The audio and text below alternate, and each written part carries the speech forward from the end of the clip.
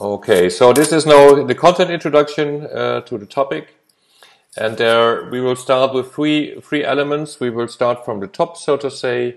We will discuss motivation for secure software. Why is it needed, and why do we need extra activities specifically? So, isn't it simply feasible to code securely by having quality assurance practices, and there you go. And obviously, if you look at what happens in the market, this is not the case. So therefore, I will expand a little bit on the motivation for secure software.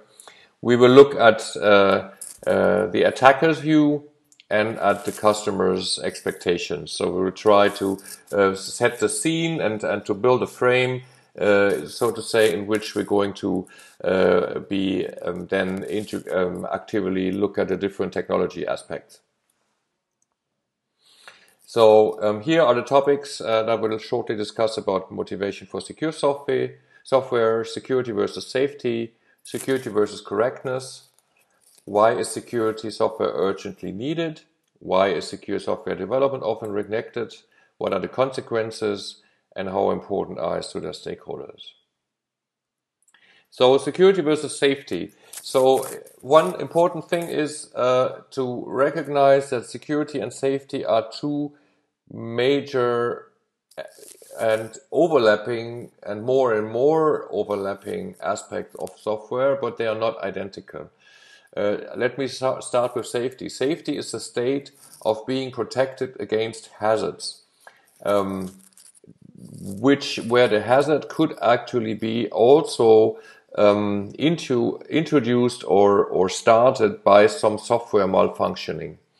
Where security is the state of being protected against malicious active stakeholders that target to harm oneself. So you could actually think of if you have some software that operates, and since we're more and more having industrial IT being used over the world, some software that operates some device, and this device could have some impact on people, then the safety aspect says that the device should not harm people, where security says external attackers should not be able to make changes or access the device so that they can make use of the information, or actually also start harming people by changing the functioning of the device. There's a major difference also from a statistical mathematical point of view. Security events, so security, these are events that are induced or introduced by hackers, by people, by active players.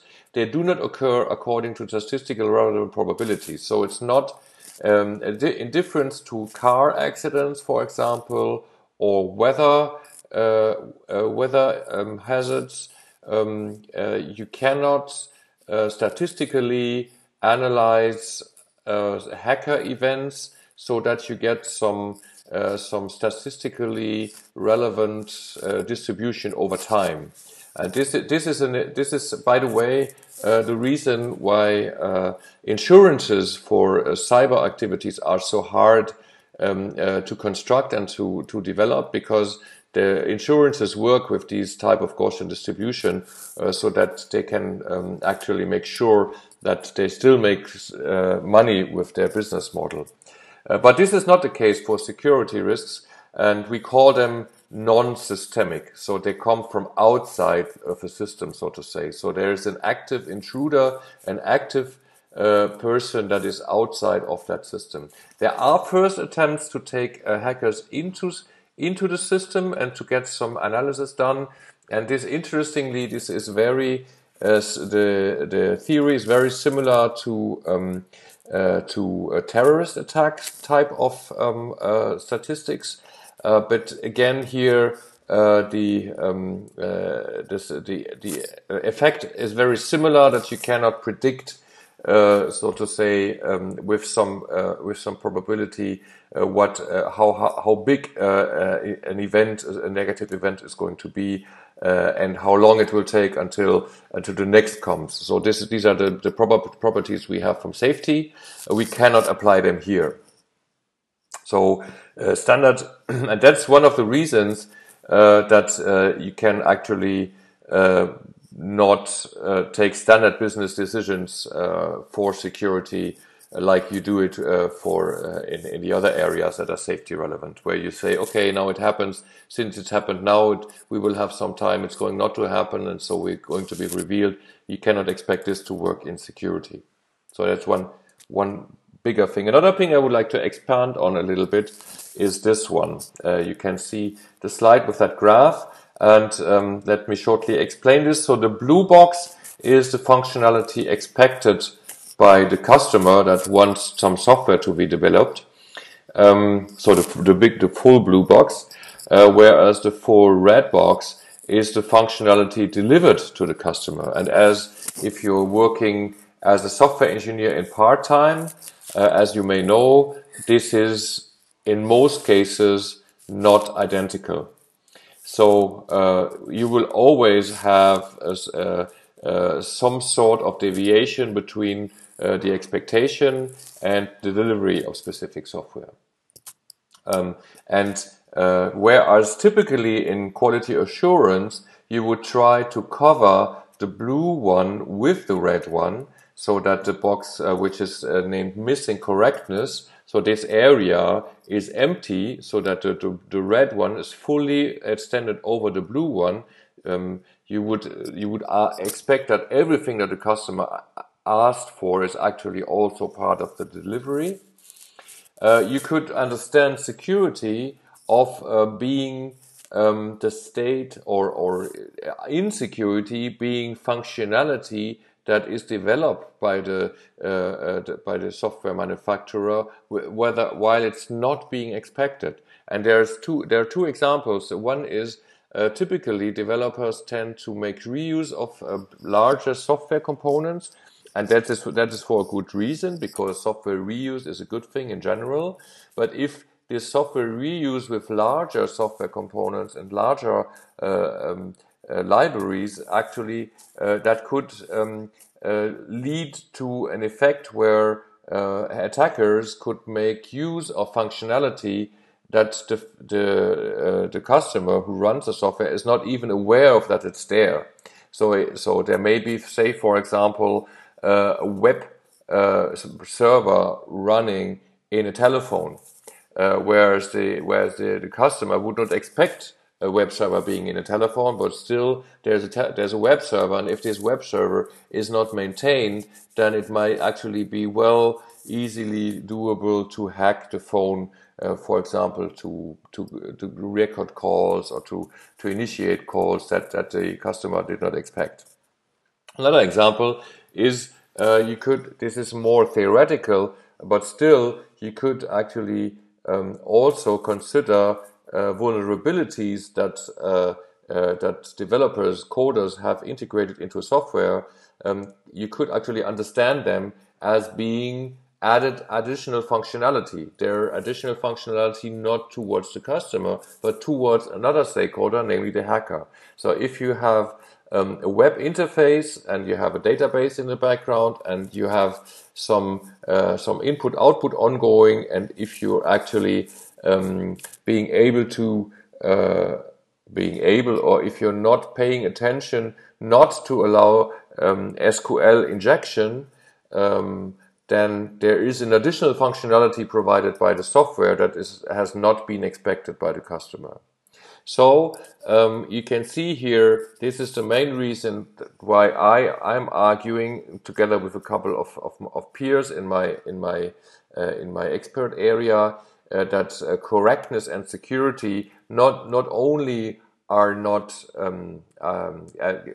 security cannot be taken over by correctness, but even moreover, they're even conflicting in some areas. So that if you want to have a very good correctness, that often leads to security being a little bit worse. So, okay, this is I do not need to expand on this. I think, why is it urgently needed? There are more and more criminal activities. There two groups of hackers. We will discuss them later a little bit in more detail, but there are two major groups of hackers. One is organized crime, and the other one is state actors that actually use that for industrial espionage and so on. So this is ongoing, and we can observe this. Of course, there are still some individual hackers around, but this is not really a considerable size. So actually, we really need to concentrate on these two groups if you want to make software secure. Another reason why we need software to be secure by itself is the fact that for a long time we tried to actually make software secure, to make systems secure, by putting additional security devices and security solutions around them, like firewalls or antivirus solutions. The problem here is that they do not work anymore as expected. So firewalls do not work because everything now more or less is tunneled through HTTP. So the idea of spreading activities among different ports so that we be able to control activities at that level does not really work anymore because of the standardization of internet protocols and the way web applications work. Similar example for antivirus. Malware now is able to change itself on the fly from one installation to another, so that you can no longer actually assure that there is no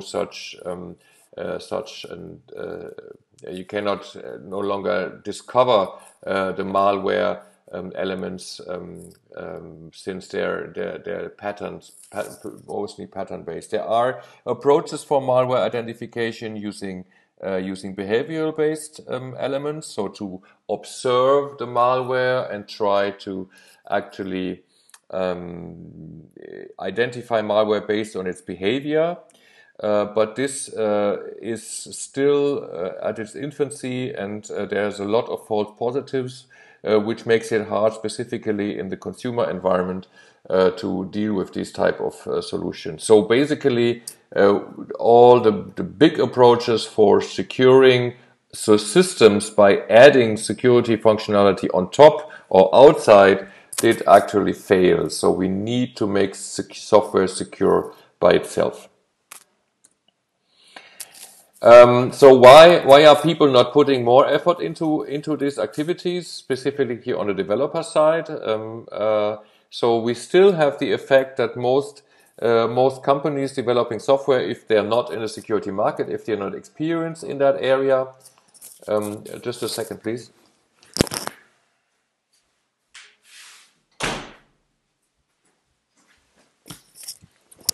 They still fear reputation loss. So this is a kind of a self-contradictory element, but this is a little bit due also to what I explained earlier. That standard with the statistical reason, standard business managers often think that if someone talks negatively about their software, for example, that there is a security vulnerability, then they fear that their reputation is going to be going down, and they will have some competitive disadvantage in due course. The problem, though, is that the loss of reputation is much higher if you're not taking security into account, but this only comes after the fact. So this is later, this is far in the future, and so therefore often this is neglected. Decision makers are often, still today, unaware of the importance of security aspects, and they think that, well, let's do some tests whether we are secure, and then we fix it, and then we're fine. That this penetrate and patch, how it's called, this penetrate and patch approach actually works. unfortunately, it doesn't work very well. So actually, you should understand your security requirements in the first place, and then to be able to argue why your software is able to deliver on these. Software projects, if it's a project-based organization, we often have the problem that the projects are undersized and overwhelmed with requirements. So there are more requirements than you could deliver anyway. So then developers tend, and this is natural, I think, they tend to put their focus on functionality. And the non-functional aspects will only come after this. And this is also one of the reasons that we specifically in large government projects, we see security problems often rising in software. And of course, non-functional requirements are also more difficult to understand, and if they're not skilled in non-functional requirements, they will just not see them and maybe ignore them as well. What are the consequences? I think that's self-describing. Insecure software leads to insecure transaction and data processing. Insecure software ultimately is more expensive than secure software. Even if you add the upfront investments for securing the development process. Patch application, patch management is a big theme right now, and it poses a lot of problems in many situations. If you are, say, for example, developing software for the medical sector or for the pharmaceutical sector, then you need to get your software re-evaluated once it's changed. It's a very difficult question for those operating medical software whether they're going to patch medical software or not, because if they patch it, then they lose their accreditation or their certification. If they don't patch it, it's open for hackers to be actually changed. So this is a difficult situation. Customers using insecure software put their reputations at risk. Obviously, and companies that distribute insecure software put their core business at risk. Nevertheless, we must say this is not true for all players. So, look at Apple. Maybe 7-8 years ago, Apple wasn't taking care about security seriously, let's say. Still, they had an enormous growth in their market. Though I must say that in the meantime, they have actually really good people hired that help Apple doing these things right, and the architecture of the system has very much improved over time compared to Windows. Windows still is I think the most advanced player regarding software security in the software market. They invested an unbelievable number of dollars in securing their software. They even shipped Windows Vista with a delay of 15 months just because of security reasons. And this is something that was unseen in the secure market before. There are different stakeholders, and different security requirements. This is, I think, the first thing to remind, and we will come back to this in the software security requirements session on the 18th. It's not enough to look at specific security functionality or non-functional elements of a generic size, like say availability or non-repudiation or things like that. These are important at a technical level, but we need to really understand the different security requirements. We need to understand the expectations of the different stakeholders. And stakeholders are not only customers.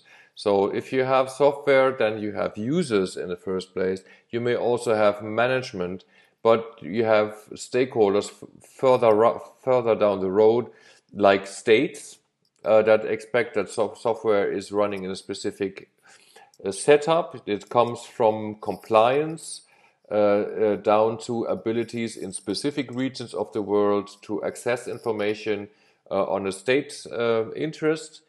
You may have banks' interest in behind that, or chartered accountants.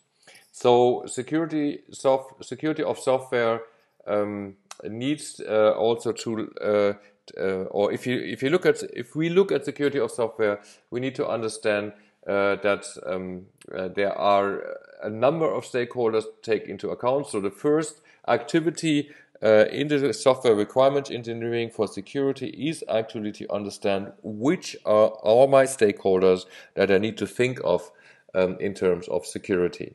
And maybe there may also be hidden stakeholders like foreign intelligence agencies that not expressively would argue, but still have some expectation of certain security not being there, let's say it this way.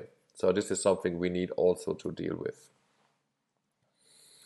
That was the first part. I will go on now to the attackers.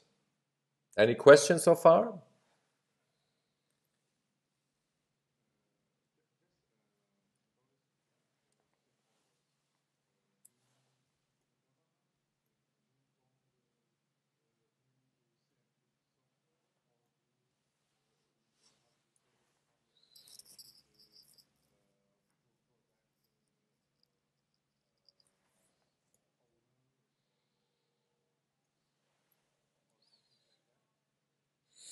Okay, the question was regarding stakeholders. What exactly, which type of stakeholder does the government represent? Um, and what I wanted to express here is that even if a private company sells software to another private company, then the state, the government, could have a stake in the way that the software works.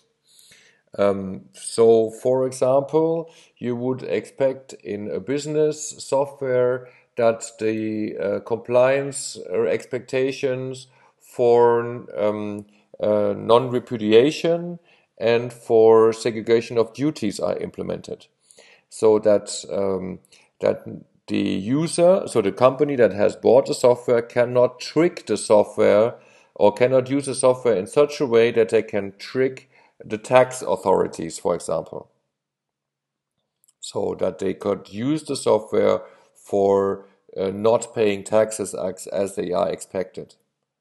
That's one example. Another example is in specific regions of the world, let's say, for example, China, the software must be written in such a way that there is some third-party access available, so that in case of this, that police or other agencies are required to access information in the systems, that they have access to that information. So there is some additional functionality, and that may be security relevant, right? So if the third party access is done through malware, then the question is, would that software detect the malware? That would be the expected behavior from a security point of view. Or is it actually the state's interest of not detecting the malware?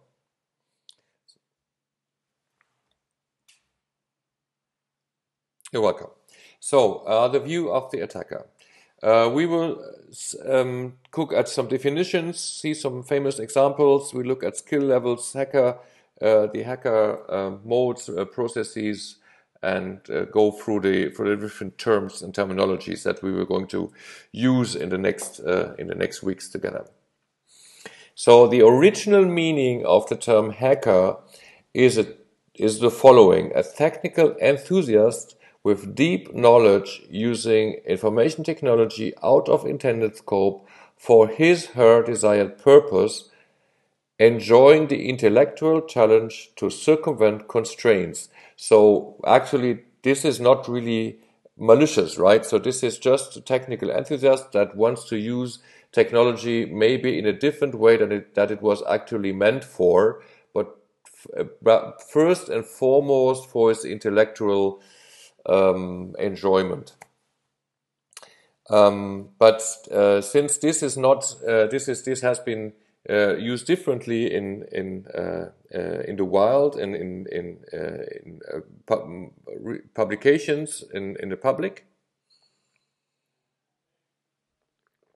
in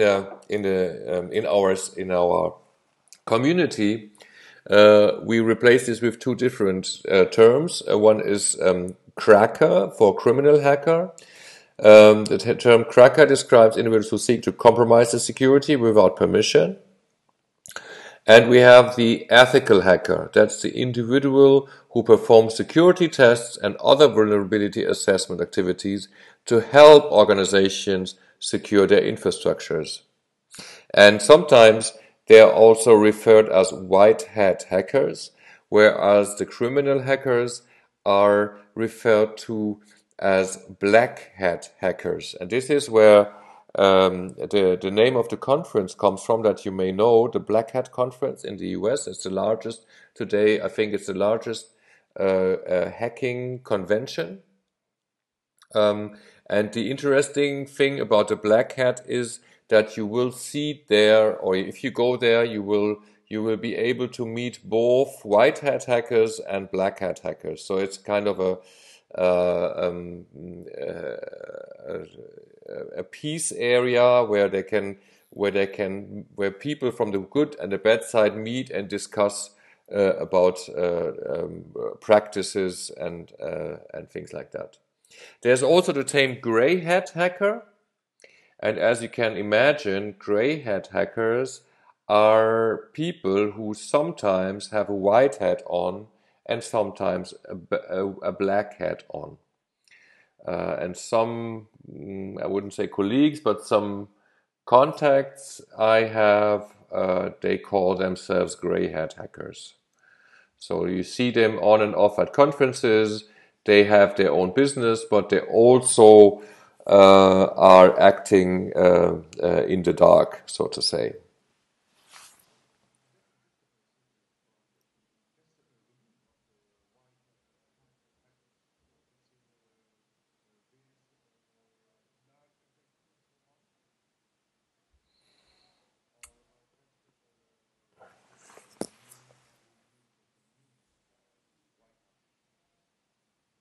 Can you repeat this, please?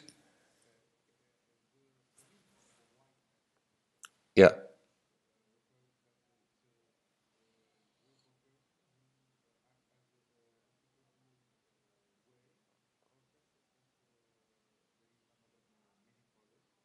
No, that's exactly what it's meant for. So white hat hackers are ethical hackers. So this is the group of people that hacks for the purpose of securing the systems and the software, not for the purpose of making money out of malicious activities or having other motivations that we will see in a minute. Okay? So famous examples, you may know Adrian Lamo, and he was actually, he exploited security weaknesses in high-profile companies in NBC and New York Times. Dennis Ritchie and Ken Thompson actually were also considered as early hackers, but actually they were not criminal hackers. And of course, there's Kevin Mitnick, you probably know from name. It's the first hacker who hit the FBI most wanted list. So he's the most wanted person to be arrested in the United States. And he broke into DEC, into digital equipment, in Motorola, into NSA and others. And Vladimir Levin was the first who really made a lot of money out of hacking activities. I think that was in '98. A Russian hacker who led a team of hackers who siphoned 10 million from Citibank and transferred the money to bank accounts around the world. But he was arrested and the authorities recovered all but 400 million.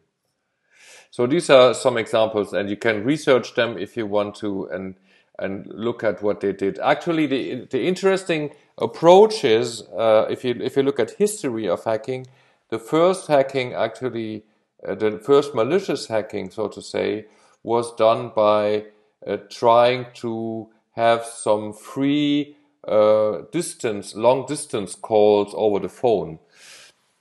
So you may remember, or if not, I'm just quickly telling you. In just after the Second World War, the United States was fully equipped with a telephone infrastructure where everybody had a telephone at his home, and the local telephone providers, they actually quickly realized that people are not willing to pay for local phone calls, since they had already paid some fee for some monthly fee for having the phones, but they would be happy to pay for long distance calls. So this led to a situation where local calls were free for a long period of time, but long distance calls were very expensive. Say, for example, from New York to Boston. And the first hackers tried to make long distance calls for free by tricking the phone system, by sending signals over the telephone line that actually managed the automatic system running behind to offer a free long distance call. So that's the origin of hacking, if you want to say. Now let's look at skill levels. People called hacker or hackers by the mass media can be differentiated by a number of skill levels. And some common skill levels I put here. You may know script kiddies. So they typically have very little technical skills, but they can use scripts and programs, so therefore script kiddies, scripts and programs to exploit known vulnerabilities. So they're not researching vulnerabilities, they're just making use of existing vulnerabilities, but they don't even program themselves, they only use the tools. Now the tool set today is so big that more or less everybody could become a script kiddie from a skill levels point of view. And I'm sure at least the least thing that you will achieve as a hacker level, a skill level, after this course is that you will be at least a script kiddie. Maybe you're going to be even more. The next level is dedicated hacker. So the dedicated hacker knows the ins and outs of the operating system. He will do his own research for vulnerabilities. He knows the common audit and security tools. And he knows how to use the available tools to enter systems. So not only to exploit vulnerabilities and to send something malicious there, but also to be present in the system. And this is something you may be able to attain at the end of this course, depending on your motivation of advancing. So I will provide you with the corresponding tool sets and learning environments, but you're not. There's no guarantee that you will be there. So this is, and as the name says, it requires some level of dedication. I have a friend of mine who started, who was a security software engineer for 20 years and now started for 5 years into the hacking scene. So he moved himself there. And he's telling consequently stories where he's often sitting hours and days and maybe sometimes even weeks trying to find a specific vulnerability in a system, and this can be really demanding in terms of motivation to keep the concentration high to get into such a system. And so it really the hacking job actually has a high level of dedication required to be successful. And of course we have the skilled hacker. So this is the highest level. So skilled hackers know the inner working of the targeted systems, networks and protocols. They often are are developers of the protocols themselves. So generally speaking, they are excellent programmers, and they have contributed in many cases also to standardization of specific protocols or systems. And the skilled hackers, if they go down that route, then they will be trying in the first phase. So they're not so much interested in the intellectual challenge like the dedicated hacker, but more in the result. So therefore, the skills that he's assembling is his collection of weapons. And so therefore he's very interested in collecting all necessary information to the targeted systems so that he's using the tools the best he can. So there are a number of hacking modes that also should be understood and had in your mind as a background. Obviously, there are things like insider attacks, so hacking by an in principle authorized individual, but still wants to trick the system for some personal reason. There are, of course, outsider attacks. But what also happens often is that you try and steal equipment to retrieve information out of hardware like laptops, maybe also smartphones. Obviously, physical entry is also used. Often in physical entry is a preparatory activity for hackers, for example, by placing malicious devices into the network. And also social engineering attacks are used where the employees, for example, are tricked to provide information. And since humans can still be manipulated very easily, this is often used today. So the major, I would say, 90% of the successful hacking attacks today are done through a first phase of social engineering, where in the first phase, say spam email, phishing emails are sent into the system, and the hackers expect that one or two out of them will actually click on a phishing email, which is some sort of social engineering, and only if they click on their malicious software is going to be installed. And from there, hackers can then start investigating more targets into the environment, depending on what their targets are actually, of course. What are the motives, the motivations of hackers? Obviously, still, for many people, the intellectual motivation is important. So specifically, all the early hacks were made of curiosity in exploring the capabilities of technology. The intellectual challenge is still the driving force for many security researchers. Security researchers are white hat hackers, mostly. Some are great hat hackers that are actually making money out of identifying vulnerabilities and then selling them or sending them to vendors. And then there's a big market. There are even platforms where you can auction your security vulnerability that you have identified. And this is the people who want to become security researchers. They need to have some high intellectual motivation to be able to do this at all, because this is really technologically speaking very demanding. I'll give you an example.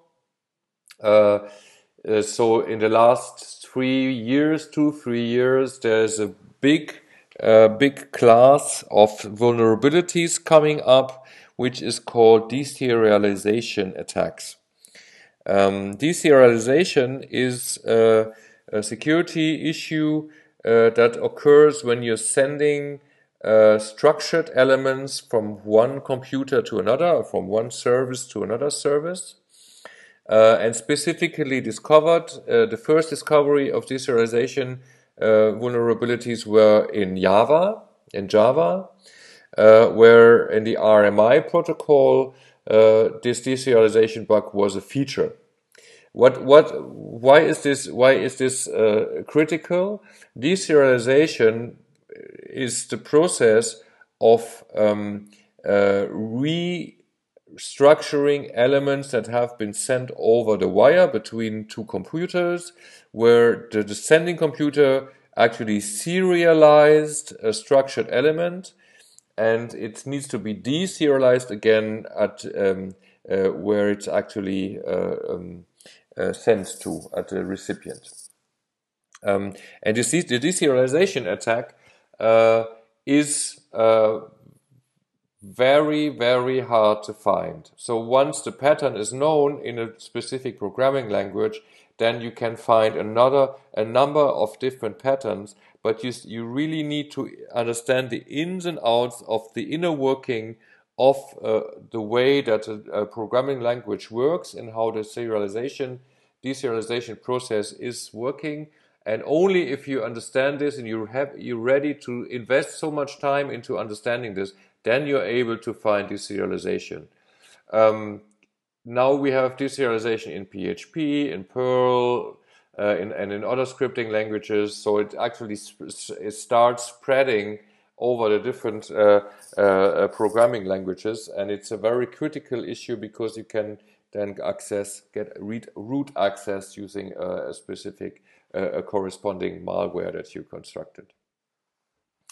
Another motivation is educational experimentation. So this is, I'm trying to learn about the system by experimenting. Harmless fun, obviously, has been a motivation earlier on. Then, of course, you have a wide range of personal motivation, from fun to taking revenge. Disgruntled employees, that was a large part of the motivation in the early 2000s. We don't see it so much anymore, because I think most employees fear that the detection capabilities in the IT systems are improving more and more. Of course, you have other more political type of motivations. These are the first three here. There's social motivation, rectifying the inequality of social injustice; political motivation based on a specific political idealism, or cyber terrorism even, to target critical infrastructures like power, water, transportation, and so on. And finally, the biggest one today, beside political, also if you look at non-state hacking activities, then the largest, and by far the largest motivation today, is the financial motivation. And most hackers that are active in that area are organized in crime networks. So there's an underground mafia, if you want to call it, that controls, I would say, 80% of the hackers of the world, 80-90%, by some way or the other. Since at some point of time, hackers need to get into interaction with people that sell vulnerabilities, or with people that sell their services to hack, and up there you go. You have the connection to the organized crime. We will not so much cover political motivation, but I want you to remember, to make sure that this is always the case. The more advanced technology development is, and the same is true for software, the more interest comes also from states to control information flow and usage of computers and computer technology and software. So I do not know the state of play in Northern Africa, maybe even more specifically in Tunisia, but I know, for example, that specific activities in France or Germany are state supported, let me call it that way, so that you always have to deal with this type of stakeholder. What's the process of hacking? Hacking can, at a very high level, be described in 3 steps. Some other theories describe it in 4 steps, but I think 3 is enough for understanding the approach. First is selecting a target. So, which is the right target to hack? And obviously, what are criteria for choosing a target? It's sometimes visibility, depends on the motivation, of course. Then the topics of the target, available information. So, is there good information about a specific system so that I will be successful? And obviously, the value for the hacker. In some cases, you may get a request to hack a certain company, and then hacking the company is the overall expected, outcome of your work. If you're a hacker towards your customer, let's call it, and the customer would in general not be interested in the technological approach, but only the result of your work. Say, for example, information about future planned products, or information about financial flows, how the company is structured, where is the money residing, and so on. So as a hacker, you have the choice of the specific target, whether you're targeting the SAP system or whether you're targeting the Windows domain infrastructure and so on. Next step is the information gathering or reconnaissance phase, how it's called in the agency's language. And you would then try to collect as much information as possible before you start actually hacking. So information about the company, about the systems, about the business partners. Maybe you will not directly hack the system at the company side. You will first hack a system which is easier to hack of a business partner of the company you're targeting. Maybe you also want to know which people are talking to whom, so you will employ social engineering for let people believe that you are part of the business partner network and that you're a trusted person, and so by this to be able to prepare your concrete physical hacking activity, not physical, your active software hacking activity.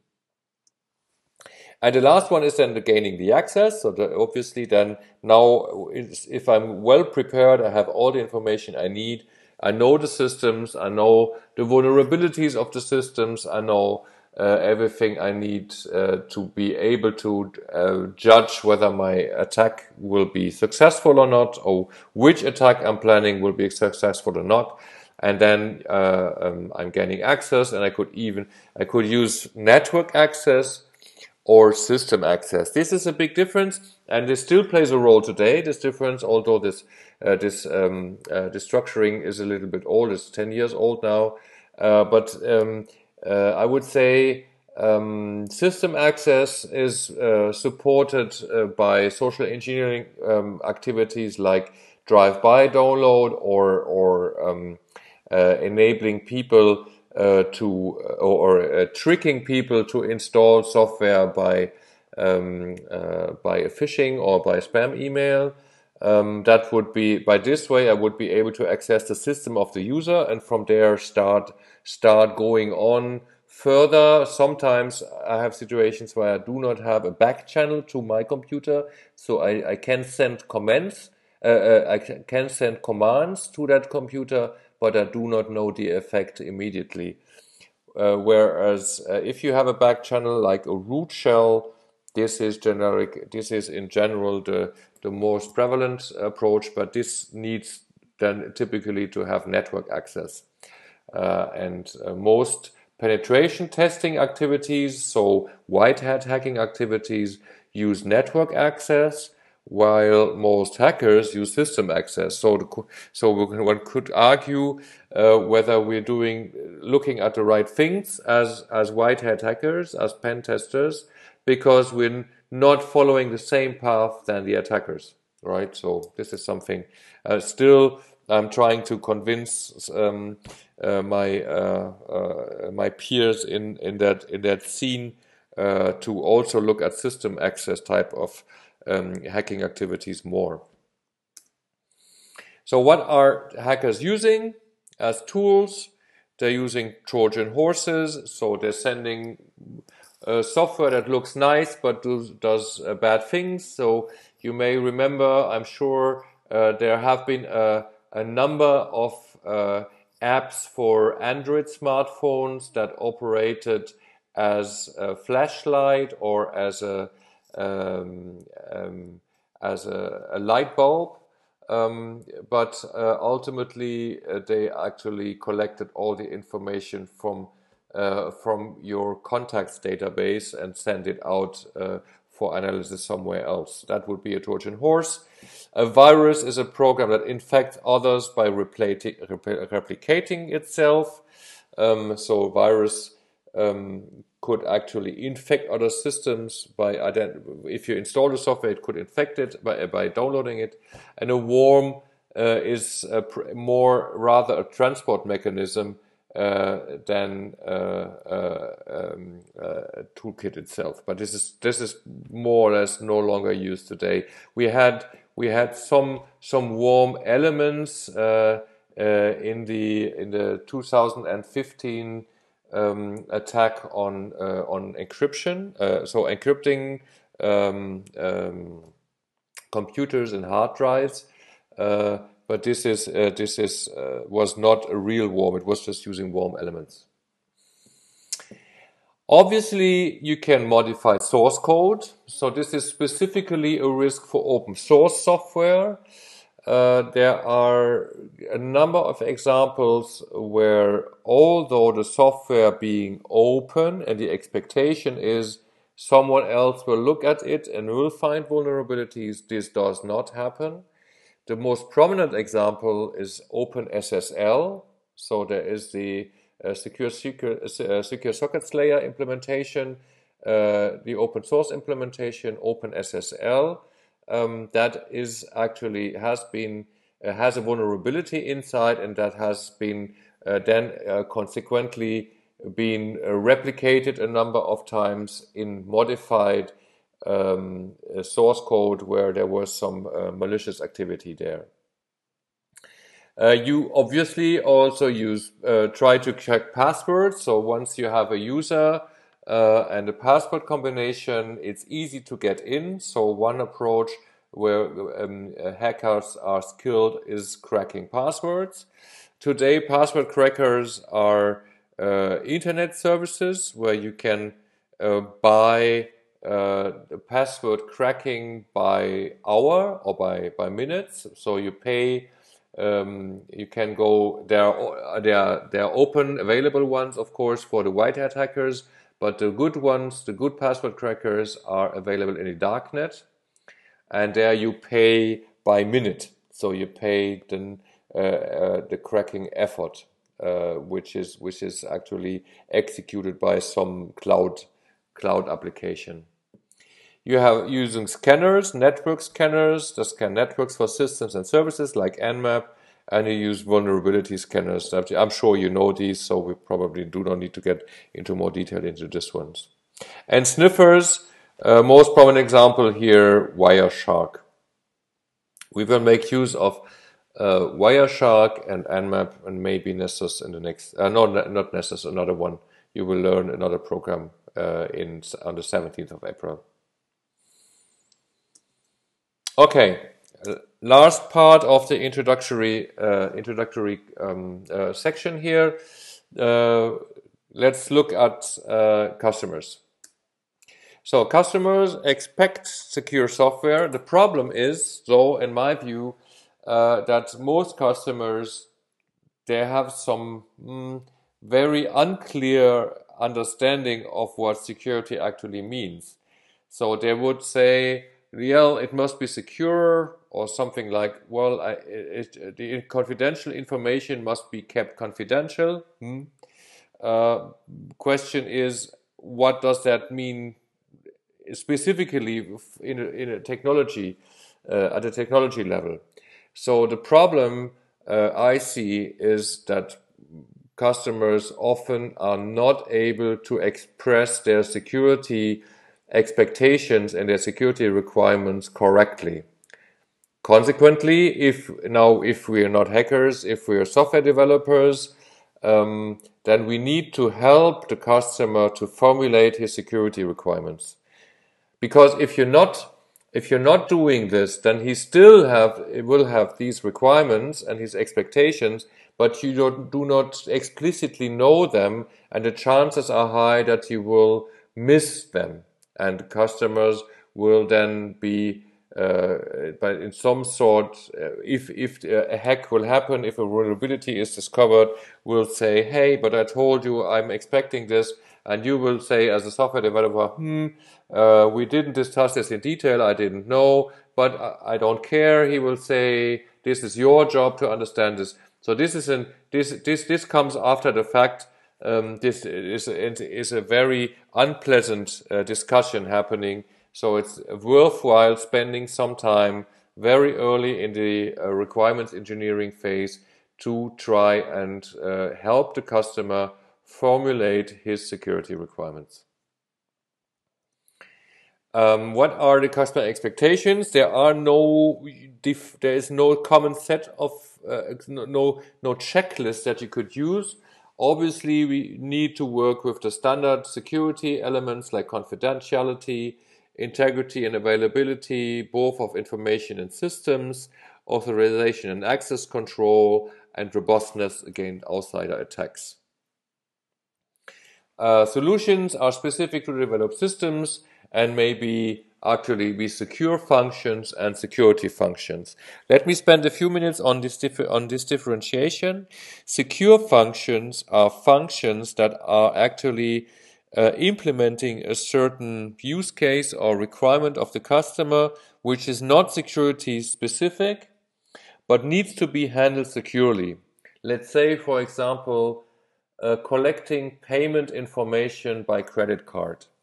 So this would be, or executing payment by credit card, even worse.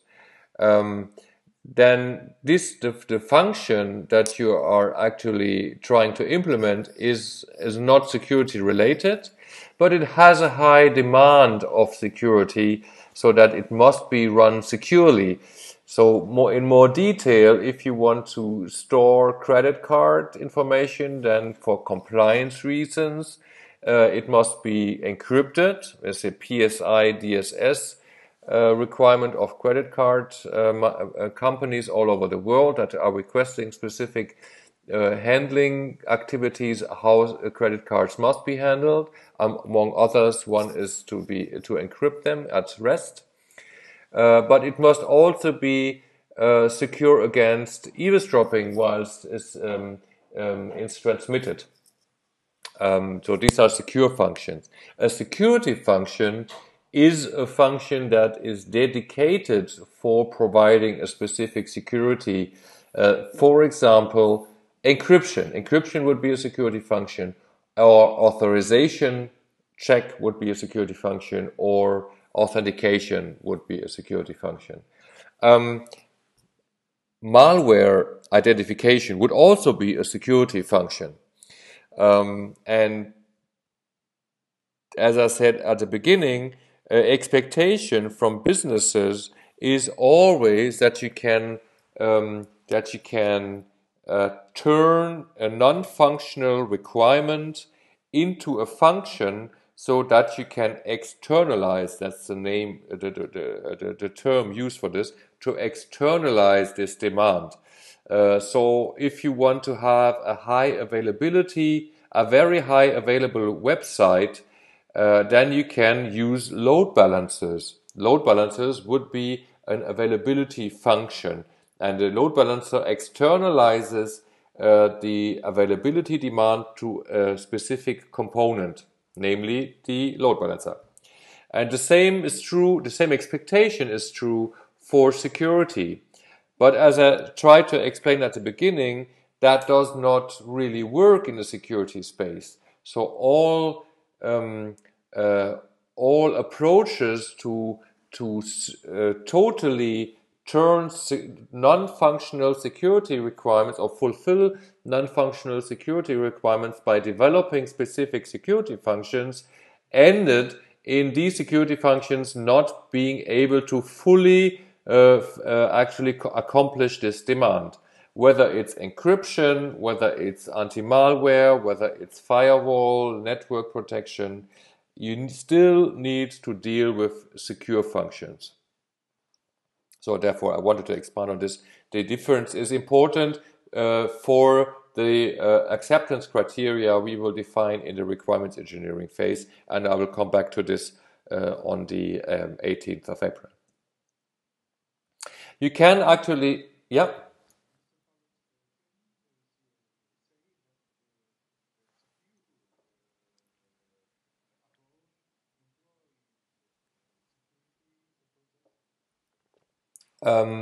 The question is whether actually secure functions need security functions. Yes, indeed. In many cases, you need some security functions to provide secure functions, but in most cases, it's not complete. So you cannot fulfill all non-functional requirement elements by this security function. So let's take encryption. The non-functional security requirement would be confidentiality of data, of information. And one security function that helps achieving this goal is encryption. Now, the encryption only services this well if the key is well chosen, the encryption key, if the key is securely stored so that attackers cannot access the encryption key, and most importantly, once if I'm accessing the data when I'm using it, it's going to be encrypted at some point in time since I need to access it, and this transport mechanism, this transfer must be secure, must be secured against eavesdropping. And this is so you always have elements which cannot be actually fully implemented by security functions. But yes, in most cases, for secure functions, you need supporting security functions. We can classify security requirements. If according to how well they can be implemented, from a software developer's point of view, the most easy situation would be if you can implement the security or if you can fulfill the security requirement by configuration. Next would be by using additional third-party product, optional third-party product. So these are the two functionality elements. The third is implement your own security functionality. So it's something that you need to do yourself within the software. And finally, this is the most difficult one, is we need to assure specific security qualities throughout the whole development lifecycle. This is the secure functions approach. And ideally, you should be approaching this top-down so that from a developer's point of view, from a software manufacturer's point of view, the effort is minimal, because the secure function is the most difficult one. You may also have requirements from the customer for the support processes. So in general, you cannot sell software like fire and forget. So send it to the customer, it runs, and you're no longer dealing with that software. That was the case, I would say, in the 90s and maybe also at the beginning of this century. But now we have the situation where you have a long-term support, and often software is even connected to cloud services. So you need an ongoing support for the systems, and specifically to correct security problems, to fix security vulnerabilities. To be able to do this, there's two capabilities you need to assure within the organization, and this is something we will deal later on during security response at the 18th. One is you need specific communication skills, so you need to be able to communicate to your customers about the severity of a vulnerability and that he has to react now. And the second is you need, of course, to be able to fix the problem in the software. So if your project team that has developed the software now is working on another project, you still need to get them back and fix the issue for a certain time. And this is something very difficult. Some customers even expect this in their contracts, that there is even a maximum time until the fixing has happened. This is specifically if you're dealing with security issues, a hard job, and this is often a problem as well. And from a business perspective, it is worthwhile taking this into account in your business model, because depending on the restrictions and the capabilities you have, this may have a large impact on the business model of the software manufacturer. So if you, for example, developing software for the stock market, then you will have totally different expectations on reaction times and fixing support for vulnerabilities than if you, say, develop software for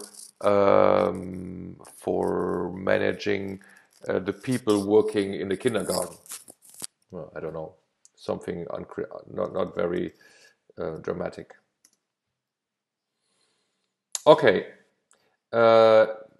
We could help. This is a first step towards requirements engineering, but I think we should stop here for the moment. I will come back to these slides later on in the security requirements phase, specifically also because we slightly over time now with the presentation. Just a few words. Assets. If you think about what the requirements are for the different stakeholders, then it makes sense to, just like in the information security management environment, it makes sense to speak about or to identify the assets first, namely the assets that are managed by the software, and to actually identify the different risks that can occur according to these assets. But this will be an exercise we're doing on the 18th, so I won't go into detail here on these slides. Finally, software is in most cases operating in regulated environments.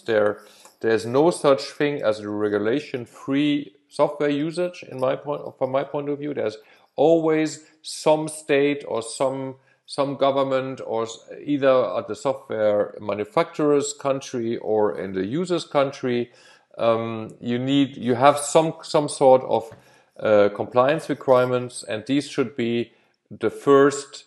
This is a checklist, of course, in this case, but this is the first activity to research when you're in such a project, to find out which of the compliance requirements actually also have some effect on the software that you're developing. And I have mentioned a few here, but this is non-exhaustive, and they're constantly changing and adapting, so you need to constantly adapt. In Europe currently, there's a very high pressure on software manufacturers from the new General Data Protection Regulation, the GDPR, that comes into effect May 28th this year, and it, among other things, states that the software must be developed using privacy by design principles, which is, from a software architect's point of view,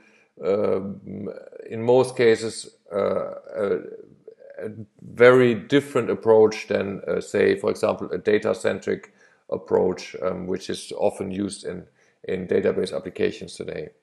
So that's something you should actually worry about, and should spend some time as a developer to know what the requirements are, even if from a contractual point of view, the customer should tell you which are relevant, but still you should be able to know more or less what important elements are. Okay, this is so the summary of today. Software security is often neglected. Software security seems to be costly. Actually, it is. Software security needs to be taken seriously. And software security, I think this is the major takeaway for the software developers' perspective. Software security is different from standard software quality and correctness.